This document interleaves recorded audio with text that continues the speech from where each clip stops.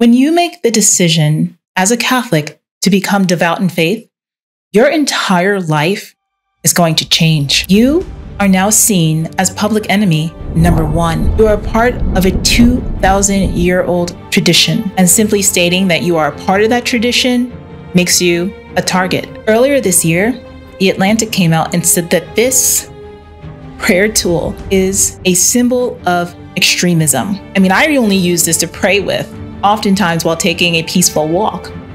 But to society, this is a symbol of pure anarchy. When people ask me as a Catholic, what do I believe? What do I stand for? To me, it's quite simple. I just look them right in the eye and I say, I believe in one God, the Father Almighty, creator of heaven and earth, and of all things visible and invisible. I believe in one Lord Jesus Christ, the only begotten Son of God, born of the Father before all ages, God from God, light from light, true God from true God, begotten, not made, consubstantial with the Father.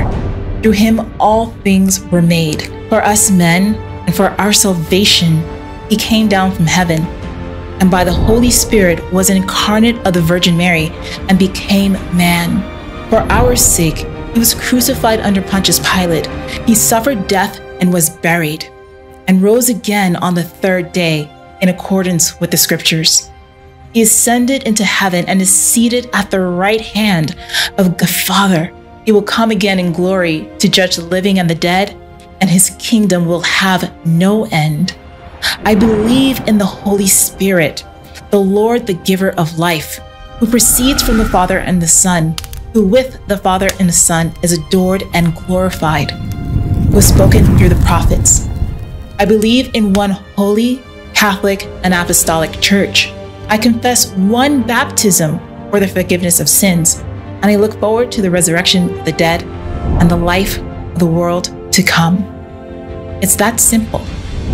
Because as a Catholic, this is what we all believe. And when you embrace that as the core of everything that you believe about faith, about the world, and what you understand, your life simply changes. The way you see the world changes. Today, I want to talk to you about how my life changed when I embraced our creed, when I embraced Christ in my life. I like to call devout faith taking the red pill of Christ.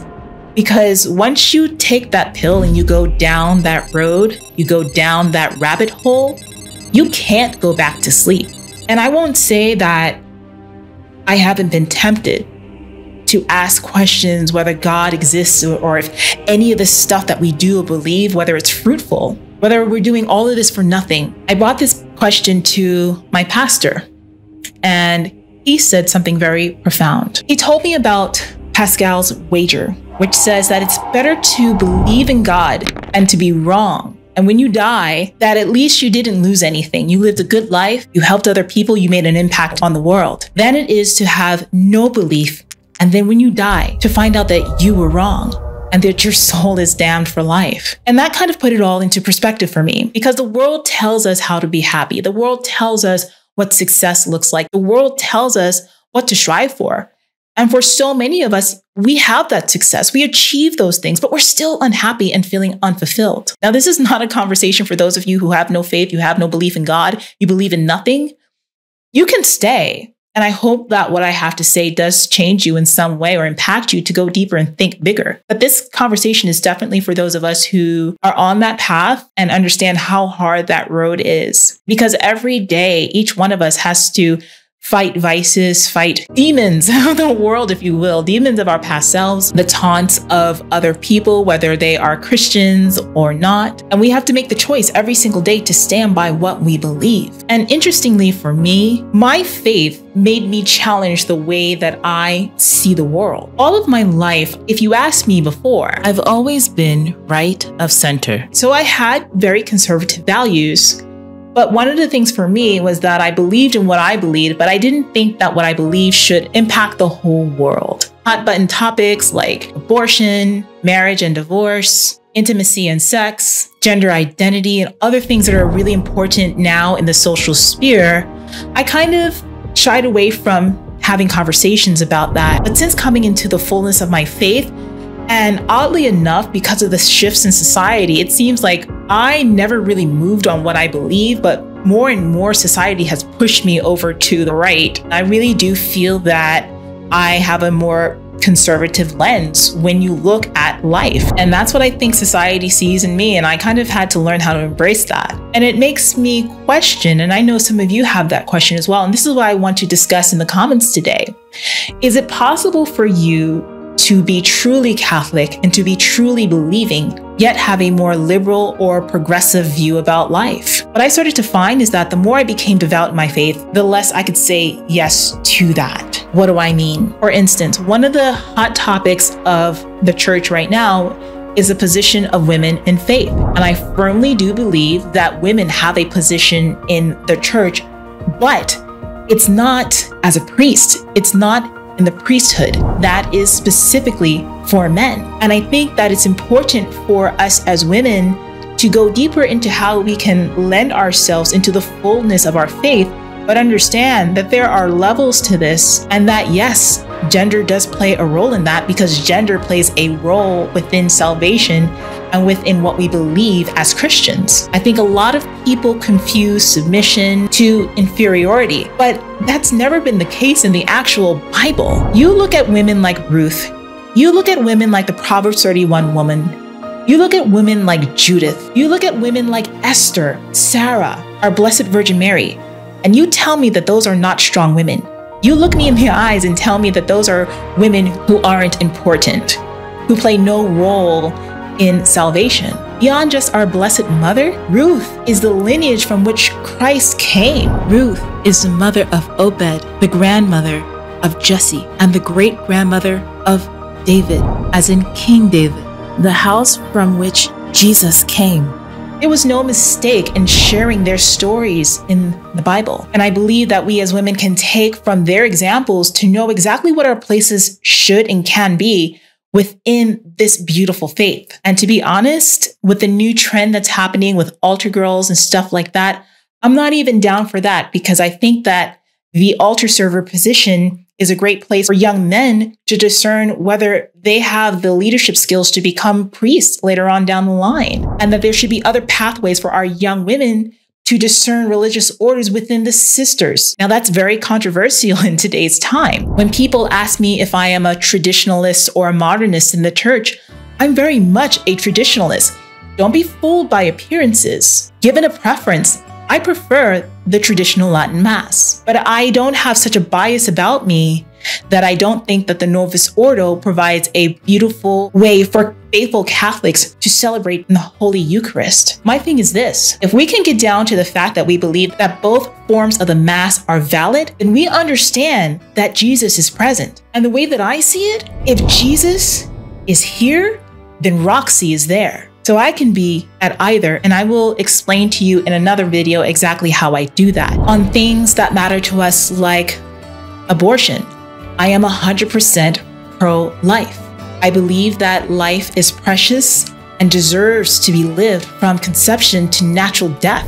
And that's a hard thing to say in today's world, especially for someone like myself, who is a Black woman that lives in America, and I'm expected to have a completely different point of view about life. People expect me to have a very liberal view, a very progressive view, based off of statistics. I guess you can say I'm actually the left's worst nightmare in that way. But this is the stance of the church, and this is the stance of what I believe as a Catholic. Several times in my comments, I have gotten the question of how do you live your life in faith in many of our major cities where what we believe as Catholics goes against the way that people live or express themselves. And when people find out that you're Catholic, they often don't want to associate with you. I'm very blessed to say that I've had many experiences in my life. My life has brought me to the top of the bodybuilding world. My life has had me rubbing elbows with some of your biggest name celebrities, just as someone who is pursuing a career in the performing arts. So I have friends and people who are very close to me who are homosexual. And the Catholic in me allows me to look at those people for their humanity. If what God is everything that is true, beautiful, and good, and we are made in His image, I try to see that in all of the people around me. So to answer that question, I live in Los Angeles. I'm from New York City. And no matter where you go in this world, you cannot escape what society is becoming and what it has become. But it's up to you to live on the righteous path. It's up to you to make decisions about your life. It's up to you to extend grace, charity, and goodness to other people. It's up to you to stand up where you can about what you believe and know that, listen, in talking about these things and sharing these things, you might be shunned. But to come at people with respect at the end of the day, to me, is the most important thing. I think that times are simply different. And I look around, and the hardest thing that I've had to do so far in my life is admit that I am devout in my faith. This is something about me that I've hidden for many years. Even as I went on and struggled with my beliefs, as I was trying to find something better than Catholicism, not because I lost belief, but because the world told me that I should be looking for something different, that I should be looking for something better, that this is not what you should be doing, that the Catholic Church is evil, and you're stupid for following along. And when you're hearing this constantly, this constant narrative from society and everyone around you, you start to believe it. As I told you, I went on the quest to find what was better, and it led me right back to where I started. But this time, coming back even more devout than before. I'm a woman who understands what it is to be protected in the armor of God. I'm a woman who understands what full submission means in life, in faith, and more. I'm a woman who leads her entire life by way of her faith in what she believes, even down to the way that I run my business with integrity, with care, with compassion, with charity, because I know that my greater task here is to inspire others to greatness, however way that means. Luke chapter 12 teaches us, "To much is given, much will be required." And I really feel the weight of that finally in my life. I've always felt challenged in everything that I do and everything that I take on, but nothing feels more challenging and more vulnerable and more open and more at stake for me than revealing myself in what I believe and my faith and sharing that with the world. Because there's so much responsibility in this. There's so much responsibility to make sure that I'm delivering the right words, that I'm speaking truly what's on my heart, and that I'm doing everything that is inspired by God. And not only that, but getting it right by way of theology, by way of history, and to take it even further, to make sure that I am 100% living exactly as I am saying. And it's made me go even deeper. A lot of our critics will say that Christianity is dying, Catholicism is dying, and they may well be right in some respects, that our numbers are dwindling year after year with the amount of people that join the faith, that you have a lot of Catholics who leave and become Protestants or Orthodox. Some may become Muslim or Jewish. Some may leave faith altogether and become spiritual or atheists. But the one thing that I think I notice is that even though we may be getting smaller in number, that we are growing more and more faithful. That yes, be the numbers small, but be those numbers strong. And I do see more and more people who have turned away from the faith actually come back as reverts, such as myself. How can I go back to accepting a world that tells me that I, as a woman, my entire worth is based off of my looks, off of my body, off of sex, and everything rooted in lust? It's completely debasing and objectifying at the end. Because with all of this talk of freedom and the ability to choose what you want to do, we're seeing more and more women fall into depression, anxiety, and more. How is that freeing?